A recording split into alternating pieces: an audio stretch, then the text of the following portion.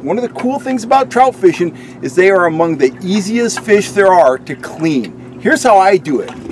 First thing I do is I take a sharp knife, I insert it in the vent. I keep my cut pretty shallow. I go right between those fins there, right up to the head. I find the back of the skull, which is right there. I'm going to make an angular cut right here like this, just like that. Go right, you'll feel it pop through the spine like that.